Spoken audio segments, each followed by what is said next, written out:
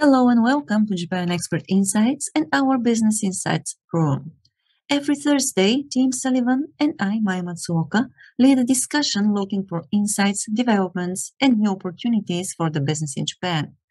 In this podcast, we welcome comments, questions, and opinions. So if you haven't done so yet, join us next time.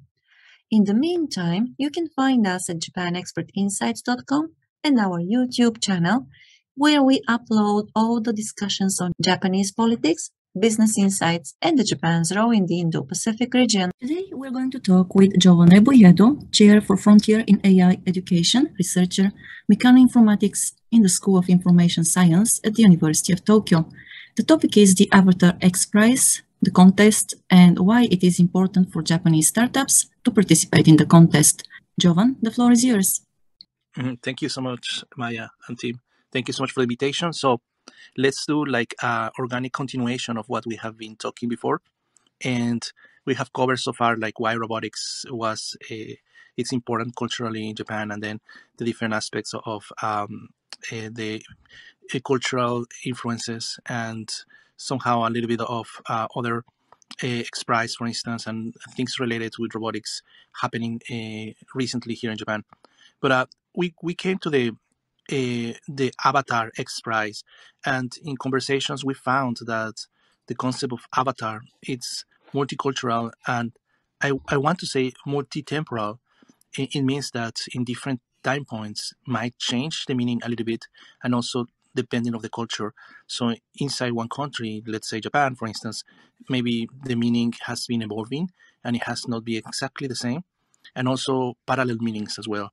So that's something that I would like. I think is very interesting, and we're going to relate with technologies that are happening now, Japanese companies and Japanese activities that are happening around this avatar meaning, and in the different concepts that are happening. So very basically, I want to start with the very origin of the word avatar.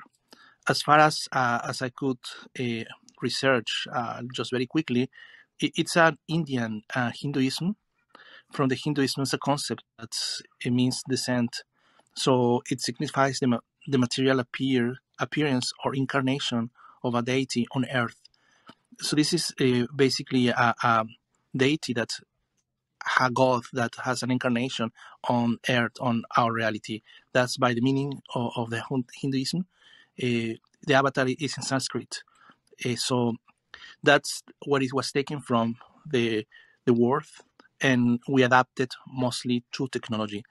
So I will be covering. It's gonna be kind of go and for and come between Japan and US. The meaning has been evolving. The iterations that has happened in the recent years, basically.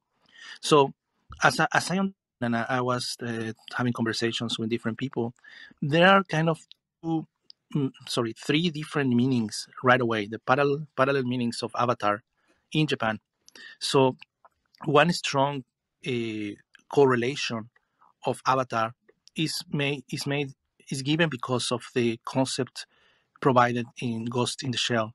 So Ghost in the Shell, it's a Japanese media that was a series illustrated by Masamune-san, and the manga started in 1989, and the name was The Ghost in the Shell. So this was the origin of how many people think now they correlate the meaning of avatar to the concept of Ghost in the Shell. So Ghost in the Shell basically is a story of a brain that is found, and the brain has a lot of memories, but is completely combined with mechanical and robotics parts. So the body can be taken, like you can switch the arms and get a new arms or legs, or the robotic skeleton, the humanoid shape of a robot, you can control it with the brain that is combined with the mechanical technology. So that's the basic technology, science fiction inside the Ghost in the Shell. So science fiction, I'll tell later that it's not that far away right now. Like maybe in 1989 when it was first published. It seems like wow, that's the future for sure, like far far away. But now, with all the advances that I will be talking about a little later, it doesn't seem that really far away anymore. So the Ghost in the Shell, there has been also different movies, not just a manga, and I think the Japanese anime, the first one was in 1995, and there was an adaptation, an American, very recent one in 2017. So these two movies basically tell this the same story from the manga, and it's the same story of these capabilities of the mind controlling other things. And the main plot, I don't want to. Well, if you're interested, I really recommend to watch or read the manga or watch the movies. But basically, hacking the brain and hacking the mind of the brain that is combined with the technology is kind of the main plot. How other cyber attacks can be even made into this the mind itself of a person, and that's something, yeah, something very interesting that also might be a problem in the future that I will kind of explain later. But Ghost, these cyber brains, which the technology allows these brains to interface their biological brain with various networks, and also there's kind of a level of cyber civilization where it could be like simple interfaces, minimal interfaces, to almost complete replacement of the brain with cybernetic parts in cases of cerebral trauma. So that's the concept of the science fiction uh, of of the movies and the manga. So these cyber brains are kind of happening, start to happening in a way. There's a concept called the brain-computer interface, and also exoskeletons. So I want to mention first exoskeletons. That there's a Japanese company that has been uh, doing these exoskeletons more affordable and more popular, from working, for instance, in the airports in Narita. The workers, they have to lift a lot of very heavy loads, so they use these exoskeletons. So it's something that literally you put on like a suit, you put on, and then you get more strength in your basically in your legs, because the motors are help in the movement. So when you get up, you get lifted also by the motors attached to the suit. So it's kind of an extra legs, if you want to say that, or extra muscles, like muscles that you don't spend any energy on. They are disattached. They are outside your body, but they help your body to live. So these exoskeletons are being used recently in different ways, even in for like older people. So in these houses where older people live, there's exoskeletons are being used, so they can leave the patients, leave the elderly, and take them to the bed, or take them to wherever they have to go. And this strength that usually has to be like a very strong person. It's not anymore. You don't have to be that strong to lift, to help carrying on people from one side to another, because of these exoskeletons. And there's at least one Japanese company that is very successful in that. But this, coming back to Ghost in the Shell, the main concept, as we talked, was the cyber brains. So the cyber brains basically is the collection of the memories that one person has, plus the awareness, plus the ways in which you think. And if everything is coded and everything is as a function, there's I want to make a parenthesis. There are researchers really putting together models of awareness. What is really consciousness? So there are several computer scientists that go into this problem of consciousness to be modeled into a mathematical way.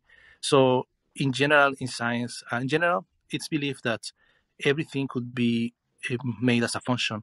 So you can make anything as a function, you can replicate it, or you can model it, or you can put it into a computer. So if you can understand and you can model the consciousness, technically you can program it, or you can at least use the hardware to load your memories, or to load your capabilities, abilities, personality into a hardware. So you can use the hardware to continue having this awareness and continue having these memories. You don't need a biological brain, neurons, to keep doing that, but hardware, memories, SIMs, etc., can replace the biological neuron activities and neuron functions that are in our brains. So there's a lot of attention recently in a company from Elon Musk, that's Neuralink. And Neuralink is it's a company that is making new sensors that they go inside the skull, and they made a perforation on the skull, and they put the sensor. So it's a very high density sensor that is connected to a processor by your ear, and then when you think something, you can capture the waves, the brain waves, very precisely, and then these wavelengths can be coded into anything. So you can control by thinking. By thinking, you can control computers. So this is one step for this the cyber brain. I would say one of the very first steps cyber brain made talked in the Ghost in the Shell, the ability to control external things. Could be anything. Could be just a typing, for instance, to more advanced like arms or moving legs by thinking. You don't have to move any muscle.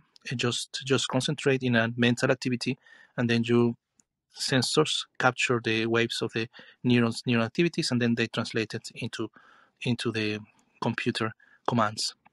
So this Neuralinks has had a lot of attention recently, and I want to mention very briefly also about Ray Kurzweil, which he also predicted that in 2045, most of the Ghost in the Shell cyber brain might be possible. So it's interesting that he put a date on it. So basically, his main theory is about the singularity. Well, inside the singularity, there are many aspects, and one of the aspects is this cyber brain, Ghost in the Shell cyber brain possibilities. And he has mentioned several times, according to his calculations, that before 2045, there's going to be Ghost in the Shell capabilities. There's going to be possible to put all your memories and all your personality and your level of awareness into the hardware, and from the hardware you can control anything. So this requires many breakthroughs that we need to do. I mean, society has to do, but there's a path. Like it's happening little by little. We are seeing ways in which this Ghost in the Shell concept of the cyber brains, it's happening. And as I mentioned, like there's a parallel meaning of avatar, in which many people consider an avatar as kind of a cyber brain, a Ghost in the Shell capabilities. So that's something that yeah, I want to make a pause here. If there's any question or comment, I would be so happy to hear about that.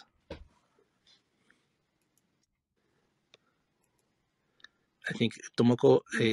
I just hello, invited her. Good morning, Tomoko-san. Good morning.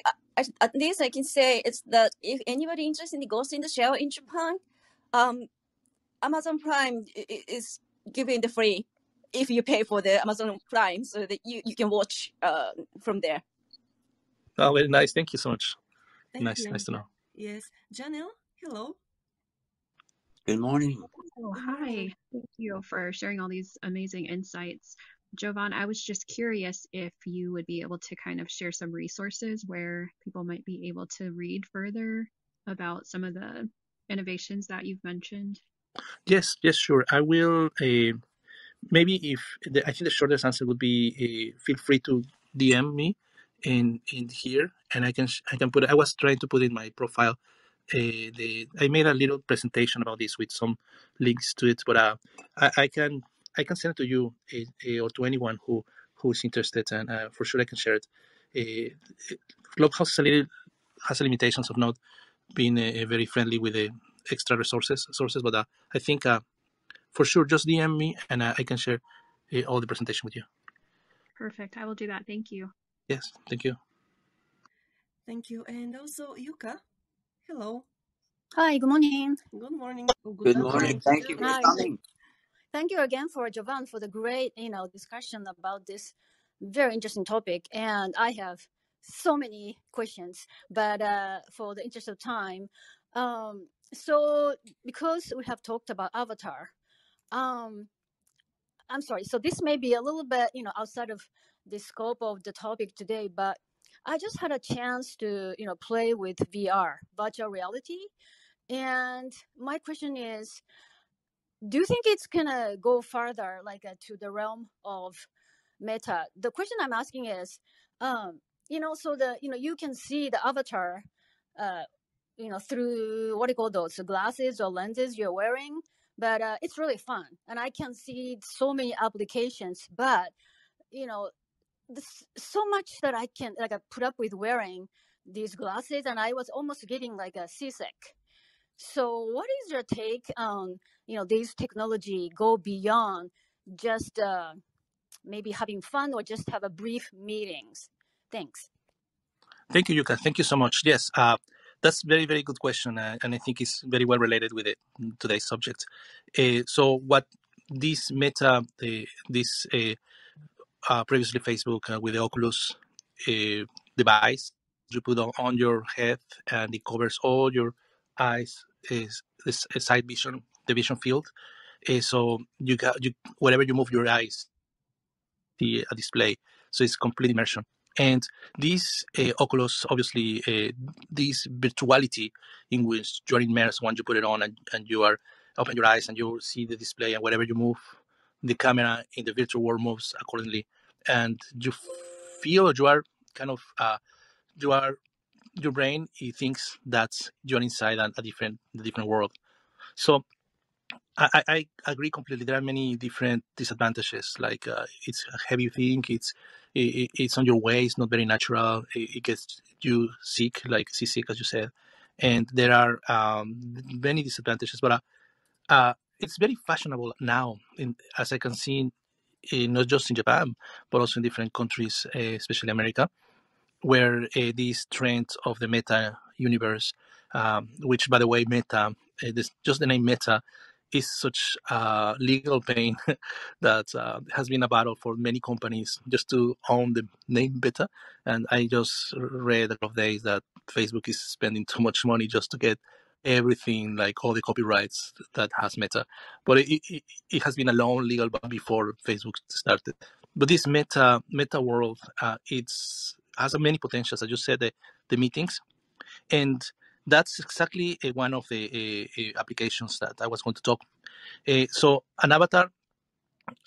You can also, for instance, there are some companies who want to teach, like like you were, for instance, inside Harvard or something. So I heard few years ago, a company who wanted to do that, like to put in a real Harvard a classroom, you put a 360 camera and connect it with very high-speed internet. So anyone in the world can just get into the Oculus, let's say, and you get into the Harvard class, and you see around, and you have classmates, and you can see the teacher in the front or the professor in the front, and you get a feeling that you're inside a class, the classroom, taking a class in Harvard, for instance. So this kind of level of immersion might be possible to simulate. There was a research paper that found that these virtual worlds, it was very recently, I think a couple of weeks ago, uh, find they found that people with many fears, they get so much better, kind of psychological treatment when they use virtual worlds. So there are applications that we're finding that they are very useful for this. And obviously the meetings that you mentioned, the business community have been using it. There was a very popular 3D world called application called Virvela here in Japan, and that was like default, like in your browser in your computer, but also you could connect with the Oculus, and you can be immersed in this world and having meetings, business meetings, whoever is in the virtual world. It could be in the next room, or could be in a different country far away. So these virtual meetings are really happening, and there are different companies, not just Virvela, but also MoodUp, and also other ones that like Birdway events, that many congresses, for instance, and academic reunions and meetings are happening virtually, and some of them are using these virtual worlds, not just Zoom, but also like this Mood Up or Virvela or these Virtual events. So these companies are really putting the technology to be a very useful case. And what might happen in the future, I see some trends in which it will not be that heavy device outside your face. It may be integrated kind of with your glasses. There's a lot of gossips, rumors that Apple is going to be making an eyeglass for augmented reality. So it's going to be as easy and as portable to have eyeglasses, and then you will have a certain level of immersion. You can see through the glasses, but also you can have like elements of virtuality, and you can manipulate data by the feedback that your glasses are giving to you. So this is going to be, I think, a step forward in this AR VR world and industry, and there will be many applications that I think for me the most exciting ones is learning and business. Because solving different problems of presenting media in an immediate way, in a digital way, where the students can learn, and also when you meet people, for instance, even if it's a physical meeting, but everybody is using these AR glasses, they can share data very easily, and they could see the concept, for instance, or they could see graphics more in a very more natural way than just having to look at a screen or something. So I think it's getting more and more important, and Oculus has to evolve, has to be more portable, has to be smaller, lighter, and also more affordable. It's a little expensive for being democratized. So this is maybe the concept, like the step to democratization hasn't happened yet, and possibly that's where Apple is going to kind of put the foot on and make kind of an intermediate step, in which is the Apple glasses, which is going to be like more augmented reality than virtual reality, but it's a step towards the same objective. Okay. So yeah. So I get that. So the device can be improved. I think it has to be improved, but it's just too heavy and then too bulky. And you said it's fashionable, and maybe I'm too old to understand the fashionability of it. But so the application you mentioned, meetings. So I'm sorry, I'm just playing the devil's advocate. So what kind of enhancement you can get by having these devices which you cannot get through, for example, Zoom? You said like a more realistic, or maybe you feel like you are there, because I just cannot. Okay, I get that. I just cannot believe there must be something more, right? Otherwise, Facebook will not spend so much money in getting this metaverse naming right. Hey, Yuka, thank you for your comments. Jovan, if you don't mind, let me just kind of jump in. And this is just from my perspective, sure. And I don't know anything about any of this. But as we were talking, and Yuka, when you asked your question, like what are some of the real practical things you can do, my mind didn't go to meetings because I kind of am in your camp. I mean, how much more is it going to offer than a Zoom meeting, right? If you're talking about a business meeting. But someone who was in the automotive industry for a long time, involved in many concurrent designs of, in my case, it was parts, components for cars. I remember seeing 4 years ago now, it was a Microsoft promotional video about VR. And yeah, you wear your glasses, but engineers from all around the world are standing, virtually around this. How would I explain it? It's like a hunk of clay that they're going to mold into a car. And they can do it by hand, they can do it digitally, and everything is automatically updated into the database. And so in essence, you're all right there looking at what looks like a car, and you're designing it concurrently together around the world. And, it may have been an exaggeration, just to promote the technology. But in my mind, that's where I saw some real world practical applications that not only allow people to work remotely, but it gives you entire freedom to experiment with designs. So I saw it, as both raising quality and raising efficiency. So I don't know if that's answering your question in any way. Jovan, maybe you want to add to that. Oh, thank you, Tim. I think it's very, very good answer, and I can complement the answer as well. That from a business point, for instance, I'm very also very related with what you said, Tim. For instance, there are some when you are pitching, let's say, a pitching to investor, and you have a product, so you want to show the product, and obviously you can bring the product But there's some kind of a more impact way if the product can be moved around, rotated, scaled down, scale up, scale down, uh, intuitively. And if you can do it by yourself, let's say like an Oculus or with future Apple lenses, you will have the ability to do whatever you want. Like you want to move a scene from the front, from the bottom, from the upper side. So this interaction with the product, it's going to be very impactful for investors. And I'm telling you this because I was involved in a company that we were developing interfaces for the blind, and there was a mechanism for getting information to the blind. And this it was so hard for investors to understand the concept, like how, and I just noticed when I brought the prototype and they could feel the prototype, they said, oh wow, I understand now. So in the same way, if you want to do like a scaling presentation, for instance, for hundreds of people at the same time, having this kind of object floating in front of you and you can interact with it and move it around, change the size, etc. It's going to make you it's going to make a more impactful presentation. It's going to be more impactful, like go to the point of what you are doing in your product or your service. And it's not just about for products, it could be for services also. You can tell the story of the persona, the pains that they have, so you can share like how's going to be the service. And it doesn't have to be very physical, it could be like also digital. So there's a lot of potential applications for very, very well related with what you said, Tim. Demonstrate the concept in a more intuitive and more easy way to go to the point of the object or the service. I wonder if that makes sense. Yeah, no, it does. Great. Thank you, Timothy and Giovanni. Those are the great points. So, okay, so let me just say, I'm sorry, I'm taking up too much time, but let me see if I can understand your last point. You said this device that you have presented to your investors, this device help the blind or visually impaired people to see things? So maybe I misunderstood you. Oh, yes. Well, yes, I'm sorry. I think, yes, that's correct. So this is another topic, but the company I was involved, we made hardware in which blind people could like a quotation, they could see. So it means see by tactile.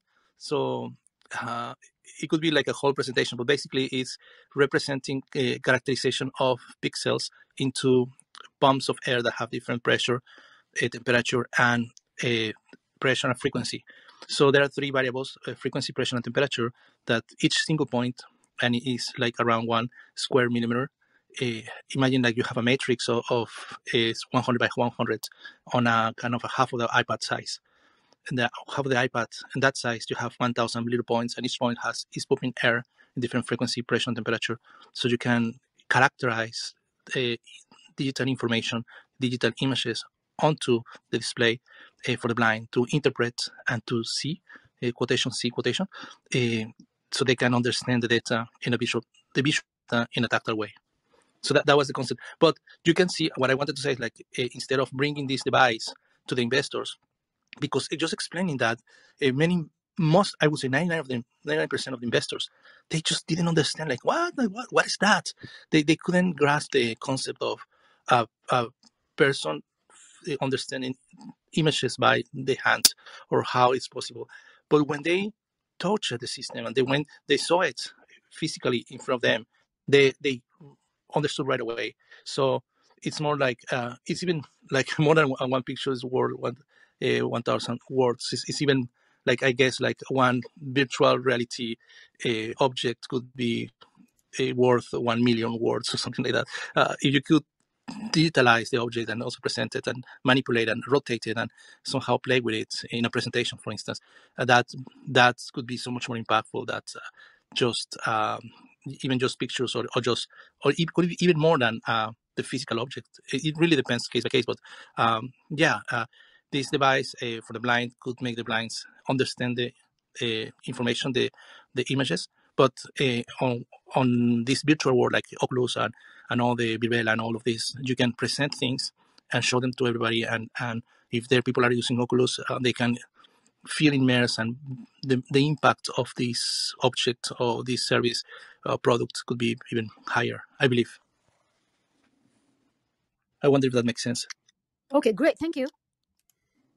Um, Oh, yes, going well. If you're interested more about how you can give the good business pitch, then just go to Tyler Crowley's YouTube series. So that, because he is the organizer of serial business pitch in Stockholm, and he's going to start doing in India from next year. So he knows the best pitch, how you can actually do the good business pitch. But anyway, my question is that how you make a difference between avatar, because I'm still thinking about the avatar from like ANA type of the avatar, the moving object on top of that. They just put the touch panel like iPhone kind of things, and they call it as avatar. But at the same time, there is a teleoperating robot like Orihime, which is also avatar, right? Mm-hmm. So and at the same time, for many people, still avatar is like from gaming industry. Mm-hmm. It's really hard for everybody to grasp and also from the films from America and the anime you mentioned, the Ghost in the Shell, I'm always talking about. Mm-hmm. It's really hard for everybody to grasp the actual idea of what is actually the avatar. And also, so if you can, and also the thing in Japan is that many people are still in favor of VTuber, so that big companies actually start using VTubers to promote their own products in the internet world as well. So I'm really getting confused. How you actually define the avatar? Is it very? I should narrow it down to the smaller scale, or I should think with the big pictures and everything is avatar? And I'm still confused. Yeah, that's very. Jovan, real quick. I was just going to say, you mentioned that there were parallel meanings of avatar. So maybe the question would be, like, what are those? Like, if there's 3 different basic meanings, maybe it would help to have a definition of what is being called avatar. If I understood you correctly. Yes, thank you very much. Yes, thank you, Tomoko and team. Yes, absolutely. There are different ways. Avatar has been maybe a word that has been overused, I would say, and there are different industries that are taking this word borrowed, and they want just to do what the product or service is and name it avatar. But if I can, let's zoom out a little bit, and if I can put an analogy of this, avatar maybe would be like cars. Like when you say, oh, that's a car, but it's like a sport car, it's like a agriculture car, it's like a golf car. so there are now many different kinds of avatars. I don't want to say too many, but different. You perfect that in the game industry, for instance, Nintendo has very well put itself into this. You have to have your character, your own character, for instance, as an avatar, and also in different games, not just ones in games. And also there are some business like services that you have to have your avatar. So in this context, the avatar is kind of like your digital representation in that precise service, including games. So you have like a picture. Instead of having a picture, you have an avatar in which is a digital semi-animated character that like makes a connection with the different services inside that company. Could be Nintendo, could be etc. Other ones. So that's one meaning. So Ghost in the Shell is kind of one correlated meaning of avatar. Another one is the digital representation. You can see like an enhanced picture of yourself into the service, in one service. And another one is this, like what ANA has been doing with the avataring, in which they have telepresence robotics. They are pushing very much in branding these telepresence robotics as avatars. So in Japan, what I can see is these 3 main clusters of definitions: the ones related with the Ghost in the Shell, the ones related with the semi animated personal digitalization of yourself, like services like Nintendo, for instance, Nintendo Wii or Pokemon. And also the third one is the ANA, the avatar, which is a telepresence device, robotics. So that's I would say the 3 main clusters that we have here in Japan of the definitions of avatar.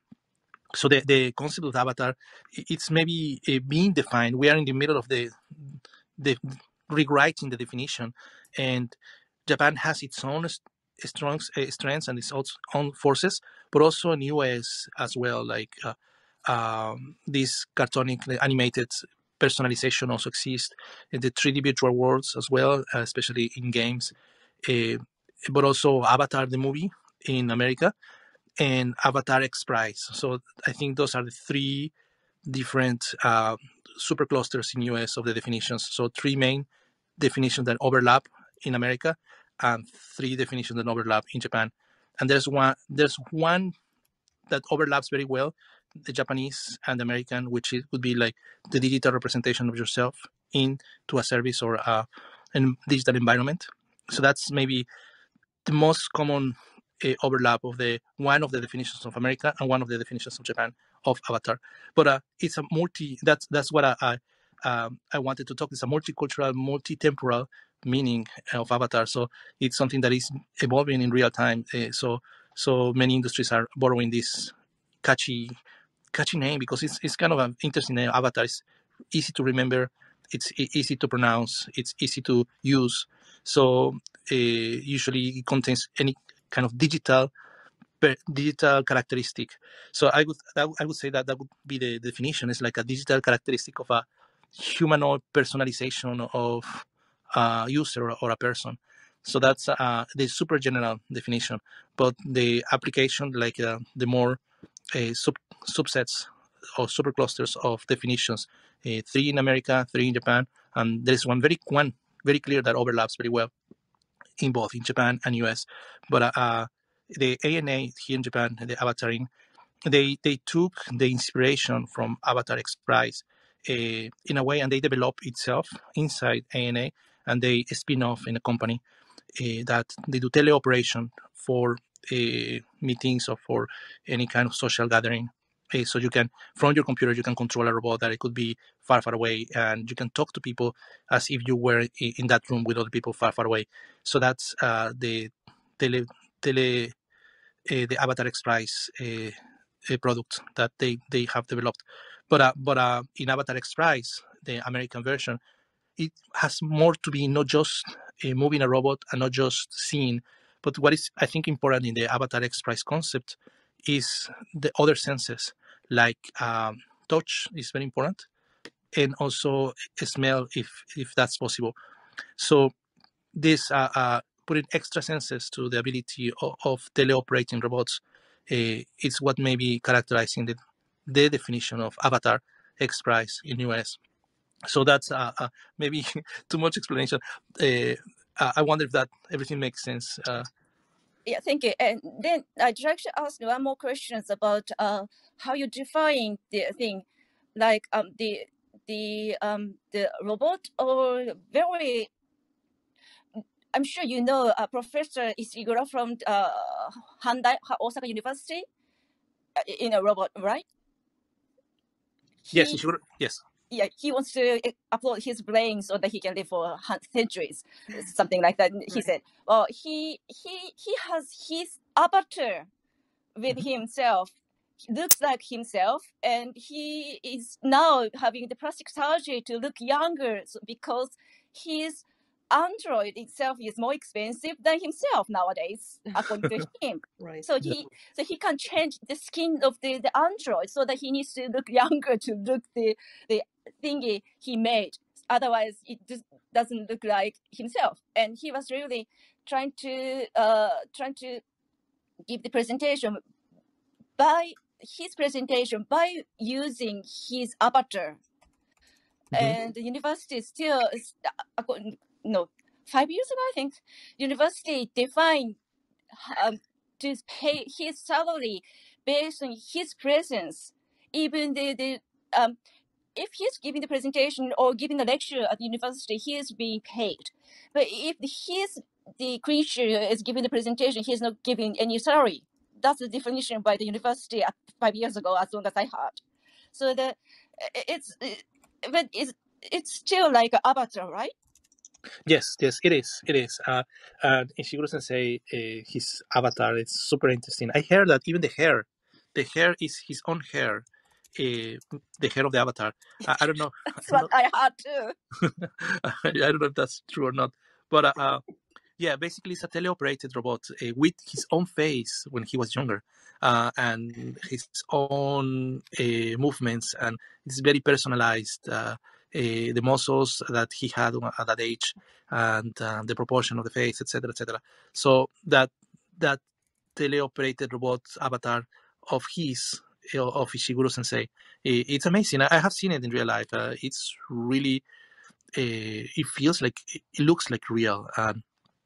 And obviously anyone who the concept of this robot is like you have a microphone in the different room and you can talk, so any voice can come from that avatar, from that technology, not just his. But that's a very good example of an avatar in just at least for talking. Many people would say, "Oh, that's not an avatar," but as we say, like, it's a digital representation of yourself. It belongs to the category of avatar, absolutely. Uh, some people would be more strict, saying, "Okay, can it move by itself? Can you move it? Can you move around with it?" And maybe as far as I know, it cannot move. Or for instance, can you touch things and can you feel them? As far as I know, Ishiguro Sensei's robots, not yet. So. Uh, for some people who define avatar in a more strict way, they may say, "Oh, that's not an avatar." But as we were telling, the definition of the avatar is kind of stretched now and has broader meanings. So I completely accept, and I think it's inside the avatar definition, Ishiguro Sensei's robot. And an important point is like technology is catching up with the concept of avatar. So this robot that he has, he can eventually put like legs, for instance, and he can walk, or arms that they can move. And if he's connected to the arms, he can move exactly the same way the arms with the robot. So this partial, complete, multi-senses avatar, what Ishiguro Sensei has. So his robot can be upgraded. And that's the thing, that we see different pieces of avatars, and they are kind of very, has a very nice function and very nice feature just in one vertical. But there are others kind of avatars that are very good, advanced in different feature. So we're seeing a kind of different kind of products or services that have a special feature, and all of them are claiming to be avatar. And maybe if there's any personalization or in a digital way, it can be an avatar. The embodiment in this case of Ishiguro Sensei's robotics is a embodiment of himself. So he's kind of replicating or scaling himself, and that's something that it could be. It's one of the future main applications of teleoperations. For instance, you can have let's say 10, or we can say 50 or 100 teleoperated robots in the moon. Theoretically, hypothetically, just one person could be controlling the 100 robots in the moon. For instance, if they have to take away like sand, or make like a plane, like a ground very plain, one single person could control many robots. So in that way, you can scale yourself. You can multiply yourself, which is kind of the holy grail for everybody. So if oneself could multiply yourself, that would be excellent. But these teleoperated avatars have the potential of multiplying yourself. So I think the concept of Shigeru Sensei, it goes in that direction. He's multiplying, scaling himself, so he can do different presentations, even one in Hong Kong and the next half an hour in San Francisco and an hour in Paris. If he has the robots already there, he just connects to the internet and he can be partially there in these three different places almost at the same time, or it could be at the same time indeed. So he could give exactly the same presentation in three different congresses and different meetings at the same time. So that's the power of teleoperated robots, in which Ishiguro Sensei's category, I think, is the teleoperated robots. In this case, he just moves the mouth and the face and the eyes, but eventually we will be able to do even more. And this is, yeah, this laboratory is very exciting. I love it. Love it. I wonder if that makes sense. Thank you very much. Yes, Jovan, I have a question to you, because last time you talked about Avatar X Prize, and today you mentioned it a couple of times again. So my question is, what is the significance of this Avatar X Prize? And well, there is a second question. too. So why is it important for startups or even companies working in robotics to participate in it? Oh, thank you. Yes, there's a premise, maybe like a philosophy. What I have perceived is that they want to brand or to put X Prize as the same quality as a Nobel Prize. So the X Prize, the branding would be very like prestigious as a Nobel, but it's in a different kind of category. For instance, Nobel is usually scientists that spends many years inside the lab, and when I say many years, could be really 30, 50 years. Uh, but in this X Prize, they don't have to be scientists, and I think that's the main difference. It could be anyone who's brave enough to do innovation to make an impactful change uh, by connecting technologies and disconnecting technologies to make an innovation. So they are trying to brand themselves as a Nobel Prize for technologists or for engineers. So it's a Nobel Prize for engineers. So that's kind of the objective in long term. But it has been made a lot of progress. If you can see back in history, all this revolution of the space industry is really thanks to X Prize. The first X Prize was the Ansari X Prize, in which there has to be a competition when a team has to go twice to the space and come back with the same vehicle in 2 weeks of distance.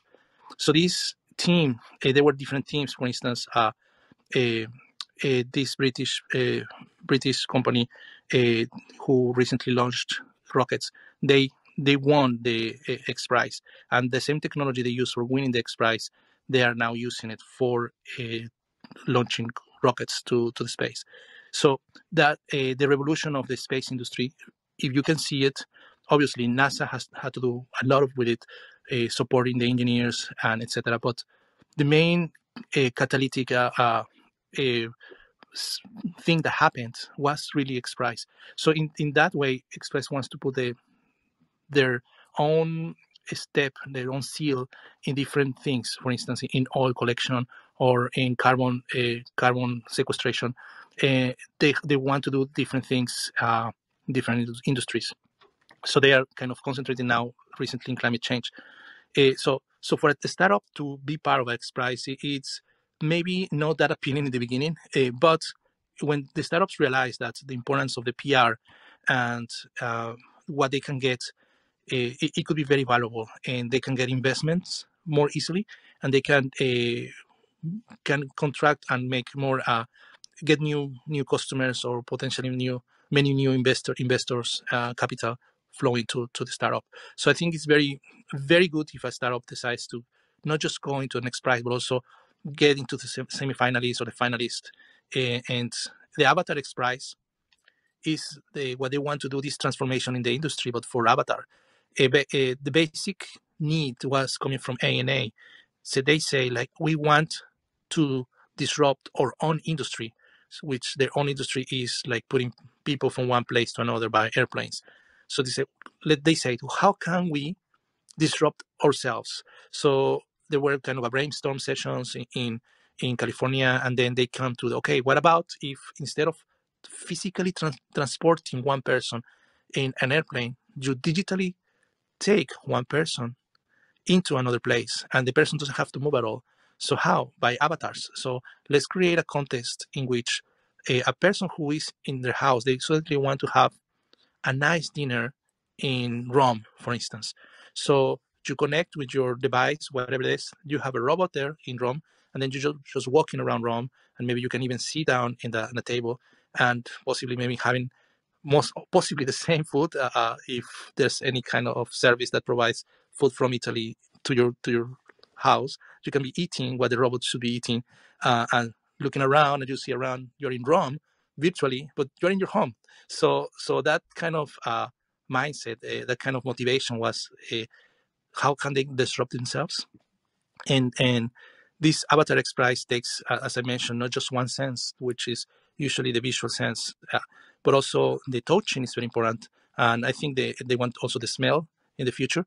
So the touching, how you can touch things, and you can see, oh, this is soft, oh, this is rough, this is heavy, this is light. So if the robot can't make this difference, it provides the user an immersion that lets them feel like they were. Jovan, we lost you, I think. Okay. Hello. Yes, we lost you Sorry. for a bit. Okay. Well, that's Well, I was. fascinating. Yes, I mean, Yes. because you're talking about ANA trying to disrupt itself and the industry, and ANA is a Japanese company, right? So we know that the word disruption here is not appreciated very much, and but it's fascinating to hear what you're saying. And also, for somebody who works in the travel industry, you know, to me, what you just said about being able to experience other places without traveling to those places, immediately, you know, it rings a bell, an alarm in my head that, well, it's really a threat for the travel industry. It's fascinating. Yeah, just an observation now and my thoughts at the moment. You know, that's really interesting because I didn't know about this ANA avatar. So I was reading up, you know, on their website. And Maya, you know, that's a very interesting point. It's, you know, the alarm. So, yeah, so Jovan, so could you explain a little bit further why they're doing that again? Because you said, you know, your example was for like Italian dinner. So if you can see and almost smell the meal that your avatar is having, you are enticed to fly over to Italy to experience the meal on your physical self. Is that a motivation of ANA? Or I misunderstood you, which I often do.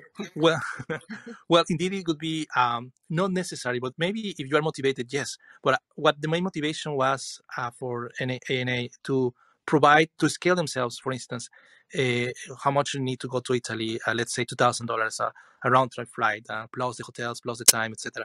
So you are coming from work and you say, okay, I just want to go to Italy tonight. So that kind of accessibility and scaling, and it's not just, for instance, the capacity of an airplane, but it could be the capacity of all Tokyo, people living in Tokyo, for instance, going the same place with just one robot in an Italian restaurant could make the same service for millions of people here in Japan. So that's kind of the way of scaling.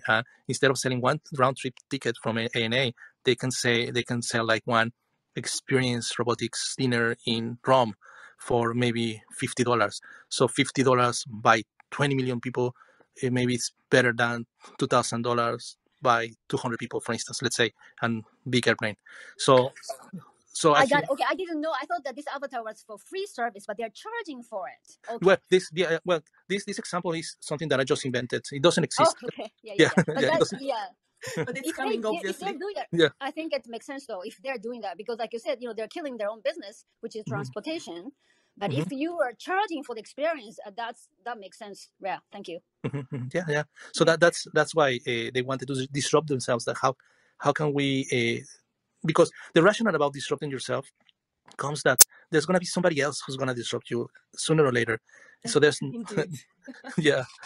So what about if we disrupt ourselves? How can we do it? So they did the process of understanding what the core business is, and then they brainstormed with these people in X Prize in California, and then they came with this. Okay, what about avatars? Instead of physically taking you from one physical place to another physical place, let's take you digitally.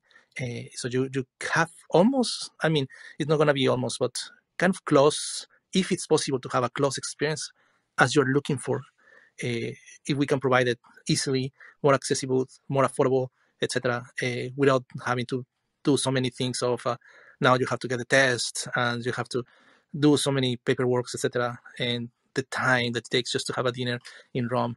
So so many things, and it's costly, etc. So you can save a lot of pains from the user, from the persona, and just transport them right away to the experience they really want to have. So that's what we should be investing in. So this avataring, the spin-off from ANA, they have this is kind of the first step, I believe.